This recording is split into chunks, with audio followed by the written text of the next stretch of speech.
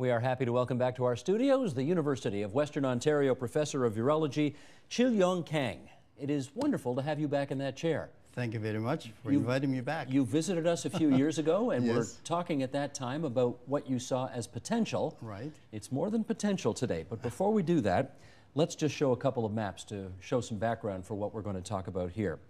HIV, the prevalence of HIV in the world today. Globally, there are 34 million people living with HIV. There were 2.6 million new infections in 2009. And if we take a look at this second map, the worst cases, of course, are in Africa, where in some southern regions, as the dark coloring suggests, as much as a quarter of the population lives with HIV. However, here was the news back in December. The first and only preventative HIV vaccine based on a genetically modified killed whole virus has received approval by the United States Food and Drug Administration to start human clinical trials. Developed by Dr. Yong Kang and his team at the University of Western Ontario with the support of Sumagen Canada, the vaccine, SAV001, holds tremendous promise, having already proven to stimulate strong immune responses in preliminary toxicology tests with no adverse effects or safety risks.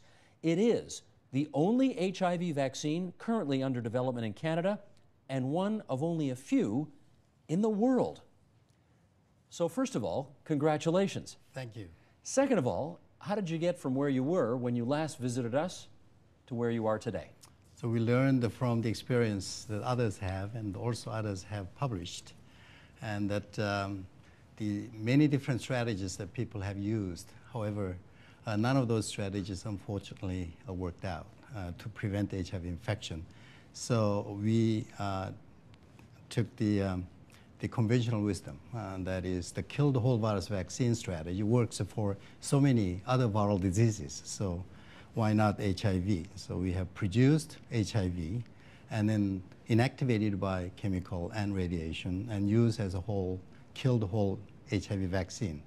But this vaccine, the virus that we have used are genetically modified so that it is not that dangerous and also produces large quantities when we infect the cells. So we have modified some genes of the HIV and then produced large quantities and inactivated, and now it's ready for human clinical trials. Ready for human tests, but have you been testing it on animals up until now? It's small animals as well as non-human primates. Non-human primates. And how does it actually work? Well, when we immunize a foreign body substance such as proteins, and this is, in this case, is a virus.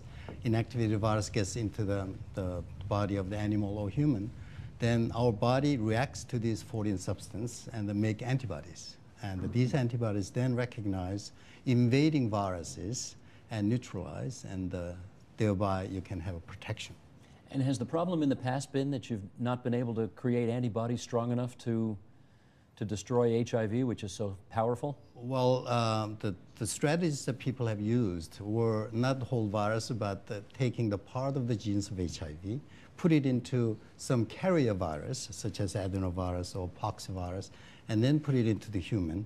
And the expression of those proteins in those immunized individuals maybe was not strong enough to get strong enough immune responses. I see. Now, as we said earlier, yours is the only one in Canada so far showing success, but there are others in the world that are on it as well. Are they taking the same approach as you are, as far as you know? Well, as far as I know, we are the only one who is using this approach, and there are many other approaches. In fact, there are about 4 different approaches to make vaccines against HIV. The one is, of course, the genetic vaccine known as a DNA vaccine. And then there's a vaccine which uses the viruses which doesn't cause any disease, but you can put HIV genes, part of it, into these the disease-causing viruses and make a recombinant virus and use that as a vaccine. So that in the past, there have been 2 companies used those strategies, and they used adenovirus and the poxviruses, and they did not produce strong enough immune responses. Not strong enough. And any of the other ones that are happening elsewhere in the world, are they at the stage where you are in as much as they're ready for human trials as well? There are other vaccines which are in human trials, phase 1 and phase 2, but none of those trials uses the same strategy as we use. Okay, you mentioned earlier again that you've done this on small animals, small primates, and so on. Oh, yes. In the testing phase. What is it that you actually see when you do it at that stage? When we immunize those animals, then when we take out the blood of these immunized animals, and we look at the antibodies in the plasma, and that antibodies can recognize the viral-specific proteins. So we have techniques to identify whether or not there is antibody against those proteins. And what you see under the microscope is that the antibodies are attacking. No, and not in the microscope, but we can do what we call Western blots, so that we run the gels and then let it react with antibodies coming from those immunized animals, and then they show colorimetric the signals, so we can look at whether or not that there is antibody recognizing viral-specific proteins. Okay. Because it's worked in animals, Yes. can you reasonably conclude that it'll probably work in humans as well? That's what we assume, yes, because the human body reacts to a foreign substance such as the vaccines like animals do. And what has to happen in order for this vaccine to prove to be viable? There are three different phases, phase 1, 2, and 3. Phase 1, we look at the safety of this vaccine and in humans. So that's what we have approval for from US FDA. And we look at whether or not this vaccine is totally safe in human, and that's very important. Once we prove that it is safe in human, it is safe in animals. We have already tested in animals, but make sure that it is also safe in human. And once it's safe in human, then we go into the phase 2 human clinical trial. And that requires about 600 people and volunteers, and where we are looking at immune responses to these vaccines. So we immunize these people and look at the antibody production in these people. And once we demonstrate that they do produce antibodies against the viral-specific proteins, then we go into the efficacy test. And that is a phase 3 human clinical trial. And there we have to recruit approximately 6,000 volunteers for that efficacy test. And that test will tell us whether or not this vaccine is effective in preventing HIV infection. Okay, let me go back to phase 2. Yes. You need 600 people who are Yes. prepared to be guinea pigs, really, right? Well, they volunteer. In fact, we get a lot of requests, and I'm inundated with the requests, the volunteers. So you don't think it'll be a problem finding the people? No, there haven't been any problems for other trials, and that actually people can recruit the people, those high-risk group people, without any difficulties. Now, do you need 600 people who have HIV? No. This No? is the phase 1 human clinical trial. We are looking at about 40 people, and that's HIV positive but healthy individuals who has not developed AIDS yet. That's it. That's and phase that's 1. For the phase 1, and that's just to look at the safety of it. Okay. And then phase 2 and phase 3, we need naive people who are not infected with HIV yet. You need what kind of people? Naive, we call it. Naive? Yes, they are not infected yet. This is the medical terms that we use, those people who are not infected, but at the high risk. Okay, and then phase 3 is 6,000 volunteers. Yes. And what kind of people would be eligible for that? There will be people from the high-risk group, and these include the hemophiliacs who need multiple blood transfusions, and there's injection drug users, and they are vulnerable for infection, and also these commercial sex workers, and the gay people with multiple sexual partners. And those people we categorize as high-risk group, and so that we will recruit those people for the phase 3 human clinical trials. And again, because I don't know, is it tough to get 6,000 people from that No, group? I don't think so. No. Do you pay them? Well, we have to pay their expenses to come in for their checkups because we have to have follow-up studies. Oh, I see. Yeah. Okay. Now, this is, again, what's going on in Canada. I mean, you're in a race, right, with the rest of the world in some respects, right? Well, do you know what's going on elsewhere? Well, we do. We do know that how many phase 1 and phase 2 human clinical trials are going on. And those trials are using the similar strategy which have been tried in the past, and they were not successful. So hopefully that this strategy will work. And because it works for other viral diseases, such as hepatitis A, rabies, flu, poliovirus, like a Salk vaccine, and Japanese encephalitis, and so on, and the flu viruses. These are all kill-the-whole virus vaccines. In fact, in addition, there are about 16 animal vaccines using the same strategy. It works. So hopefully that this will work for HIV. Let me take you sort of many years down the road. Yes. Would the idea be Yes. that, you know, kids when they go in to get their mumps and rubella and measles and chickenpox and all those other shots, Right. this goes into the mix? Is that the idea? No, this has to be independent because the childhood viral diseases such as polio, measles, mumps, rubella, and so on, and we immunize them when they are in adolescent or very young age, and to make sure that these children are really protected from these common diseases.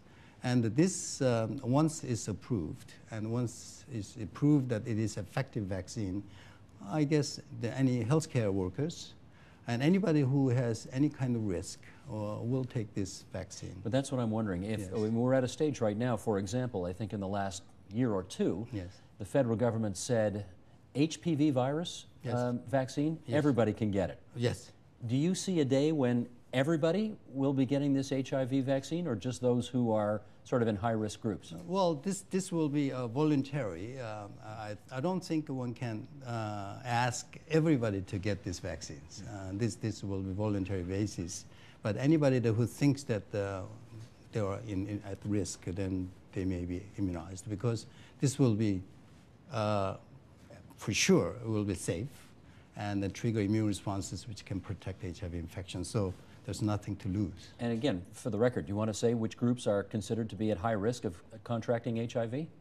Well, I mentioned that there are the four different categories. It's hemophiliacs who needs multiple blood transfusion, and the injection drug users, the commercial sex workers, and then also those people, the gay people having multiple sexual partners. They are at the high risk group. Unsafe? Unsafe. Unsafe Yes. sexual partners. That's correct. Yeah. A couple of business questions here, if I can. Yes. Here's intellectual property question number one. Right. Who owns the patent on what you're doing? The University of Western Ontario has the patent, and in fact, I, as a faculty member at the university, we have in the collective agreement that any invention that faculty member creates, that property belongs to the university. So if this does become huge, Yes. do you get rich? University will get some royalties from the company, and then the university will share with the developers, including myself. Okay. And I mentioned again at the very beginning, with the support of Sumagen Canada. Who are they? Well, Sumagen Canada is a subsidiary company of a Korean company, biotechnology company, Sumagen, and it's established about 5 years ago to support our research. And in fact, we do need the office workers to handle all the documentations for the approval processes of US FDA. How much money do you think you've spent so far trying to get to this point? So far, they must have spent approximately $20 million. 20 million? Yes. It's called SAV001. What does that mean? Sumagen is vaccine #1. Gotcha. Okay. Are you guys going to come up with a better name for it by the time it's all said and done? Well, so far, we've been using that SAV001 as this first trial vaccine. I see. But I mean, somewhere down the road, would you want it to be called like the Kang vaccine or something like that? No, I don't want to put my name on it. You don't want? No. No? I mean, we've got the Salk vaccine, right? Yes, After of Jonas course, Salk. So you yes. don't want the Kang vaccine? Well, Salk vaccine is, I mean, there are two Salk, the vaccines for polio. The killed whole virus vaccine is Salk vaccine, and live virus vaccine is Savien's vaccine, right? Okay. So, but I don't want to put my name on it. I understand. I understand. God forbid, Yes. but what if it doesn't work? Well, God only knows. We know that it will trigger immune responses and will make antibodies and so on. Whether those immune responses are protective immune responses We don't know. Because there's no animal model to test the efficacy of the HIV vaccine in any known animals. And that's why its process is so long. It takes long because we can only test in human. So we know that up to the phase 2, we have no problem. We will have, it is totally safe, we know that. And then we will have a good immune responses in human, we know that. We can extrapolate that from the animal studies. But then we do not know whether this will be protective vaccine against HIV infection. That needs to be seen. How confident are you that you're almost there? Well, I'll leave that the confidence up to God, and the God will tell us whether we are successful or not. But certainly, we are trying our best, and hopefully that it will work. Yong Kang, we're always grateful for your visits here at TVO. Good luck with your work, and thanks so much for visiting us. Thank you very much for asking me to come. Support Ontario's public television. Donate at tvo.org.